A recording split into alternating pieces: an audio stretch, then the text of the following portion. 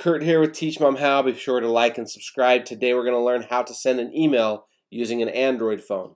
Let's do this.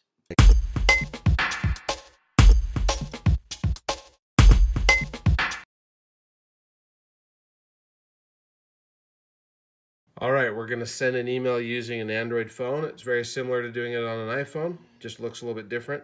You log into the Gmail app on your phone first off. And just a reminder, this is what it looks like, that right there. So you open Gmail. If you haven't set up a Gmail account or installed this on your phone, you can go watch my video on Teach Mom How on how to create a Gmail account. Now, I simply just push this compose button. Type in the name of the person that I wish to send this email to.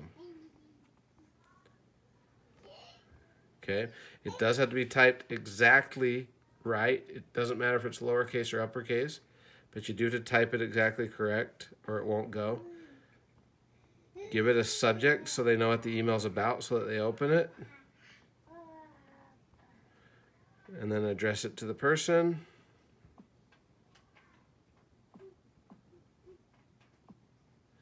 Okay.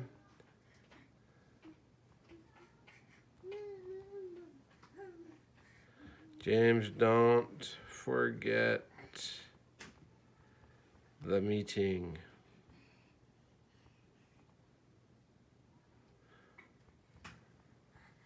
Tell them who the email is from.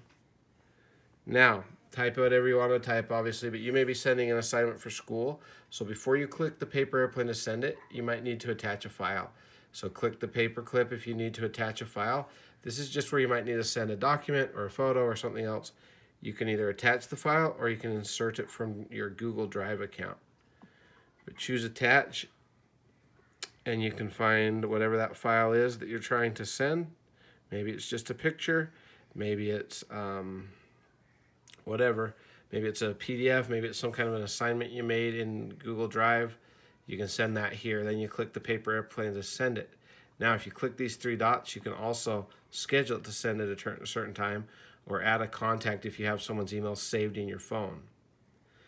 Now we're ready to send this, so we're just going to click this paper airplane. Oh, one more thing to be aware of. You cannot attach large files. This is 3 megabytes. That's about as big as you ever want to send through an email. If you need to send something bigger, you'll need to use Google Drive or you'll need to use WeTransfer as an option or different things like that if you have to send a big like video file or something like that. Now you click the paper, click the paper airplane, and down here at the bottom you'll see it sent my message. Okay, I can confirm that it sent it by going to the hamburger up here at the top left and going to sent folder, and you'll see that I just sent this urgent meeting email to Kurt. All right, that's it. That is how you send an email simply and easily using your Android phone. Now please like, subscribe, and turn on those notifications from Teach Mom How so you get updates whenever we post new how-to videos. Hey, Kurt here with Teach Mom How. Before you go anywhere else, check out this playlist I created for you. Everything you can ever need or want to know about Gmail is found in this playlist. Click the video playlist and watch. Also, please like and subscribe to my channel and hit that bell for notifications.